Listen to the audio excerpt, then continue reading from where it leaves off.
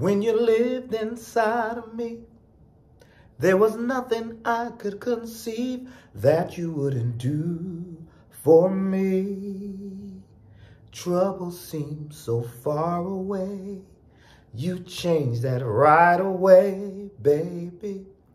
You abandoned me. Love don't live here anymore.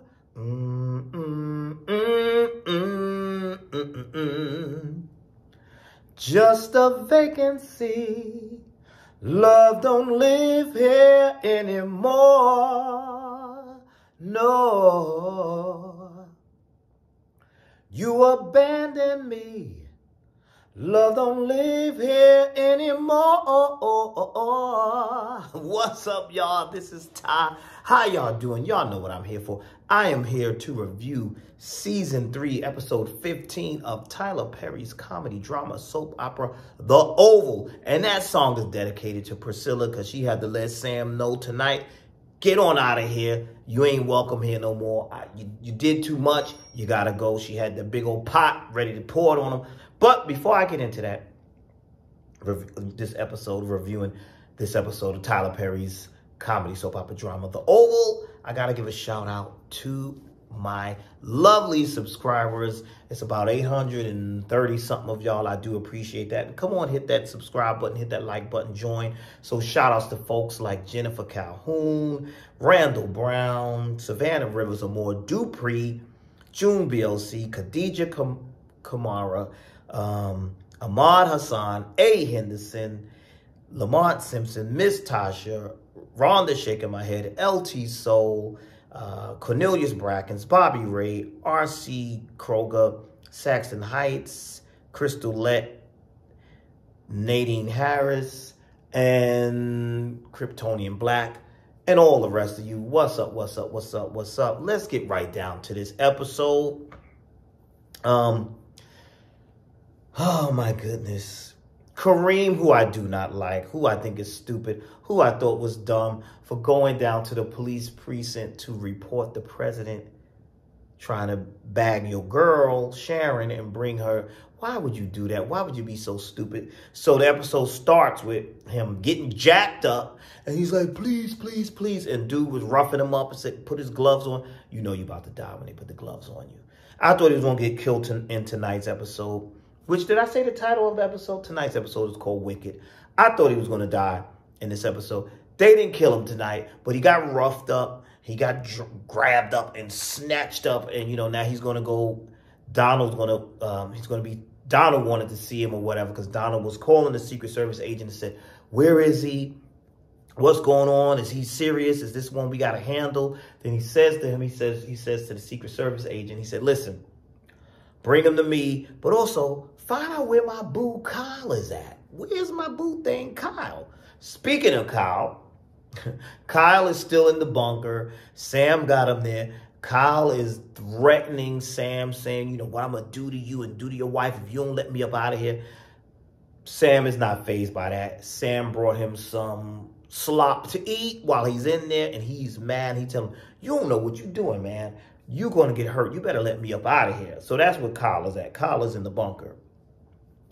Meanwhile, we see, who did we see? We seen the vice president and his wife saying, you know, do you think this whole thing is going to turn things around?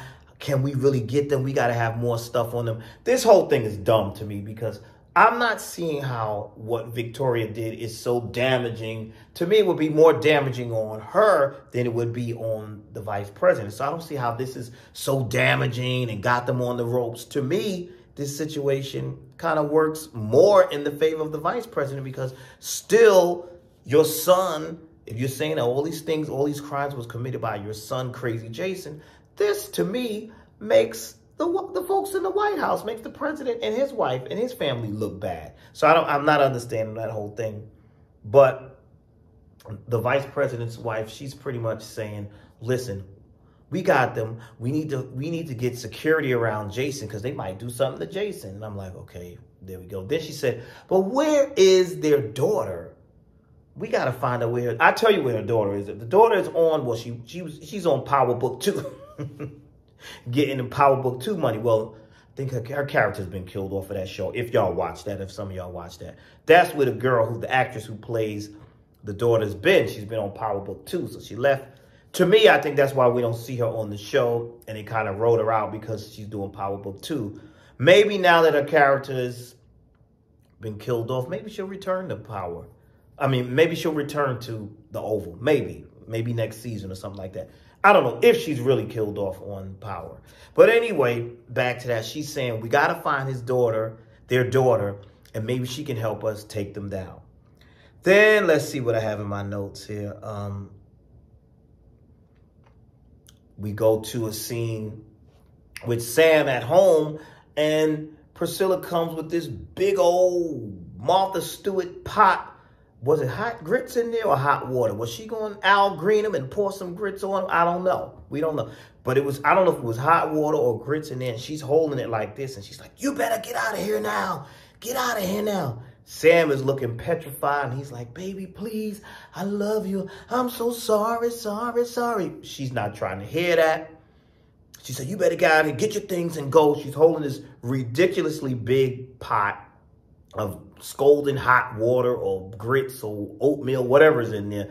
And I'm thinking, the way she's holding this thing, she ain't gonna be able to, she looked like it was too heavy for her. And she should have had a smaller pot. It would have been easier to dash like that. But you're holding it with two hands. It's clearly hot. He could have dodged that and got away. I'm just saying.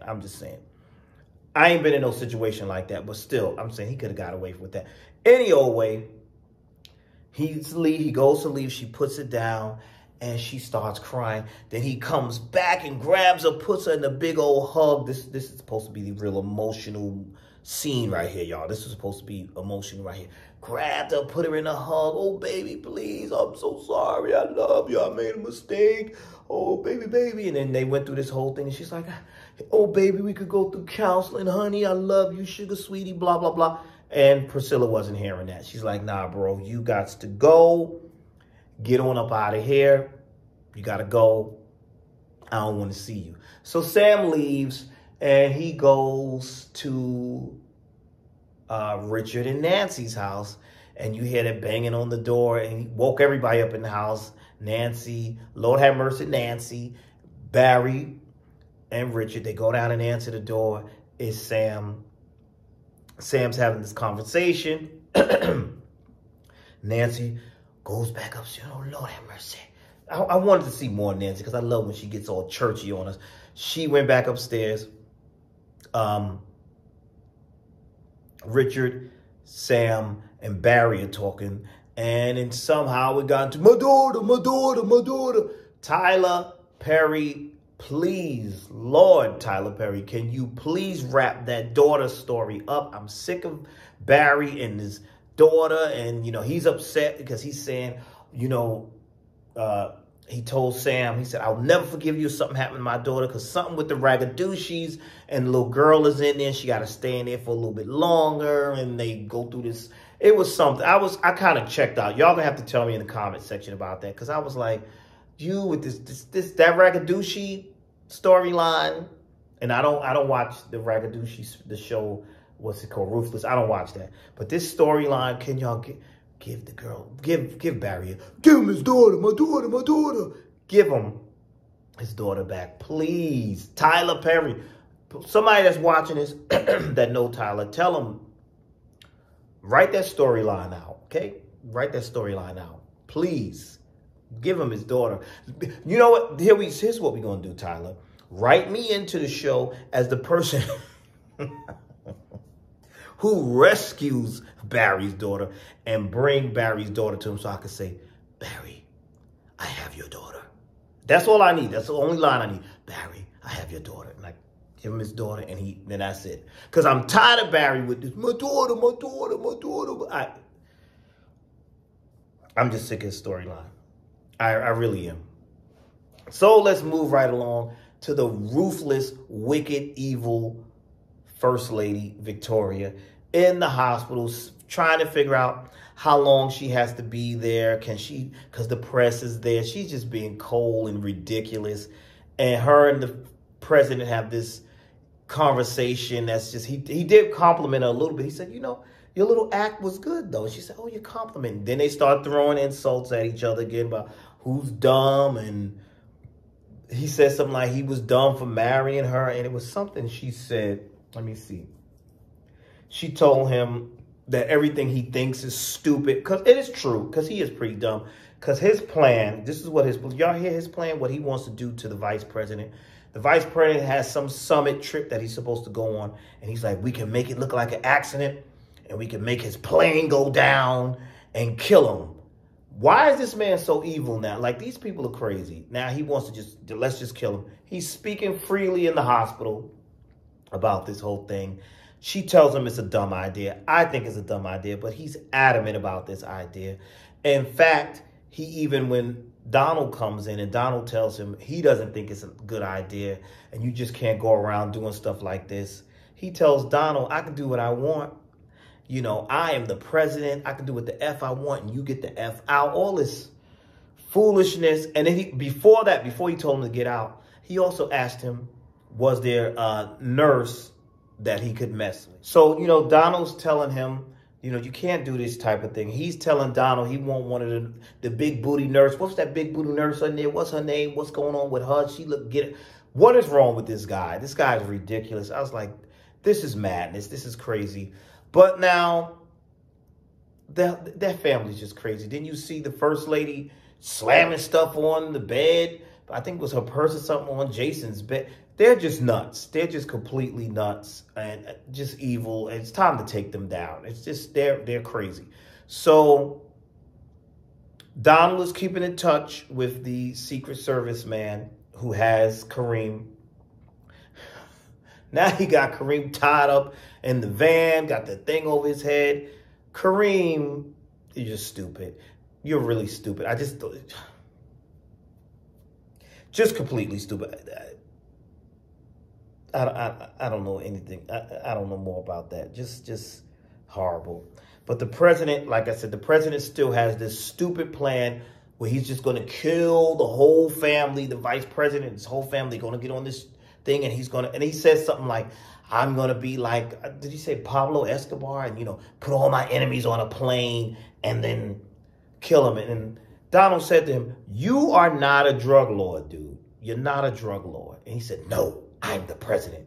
Corny, corny, corny, corny, corny, corny. What else happened in this episode?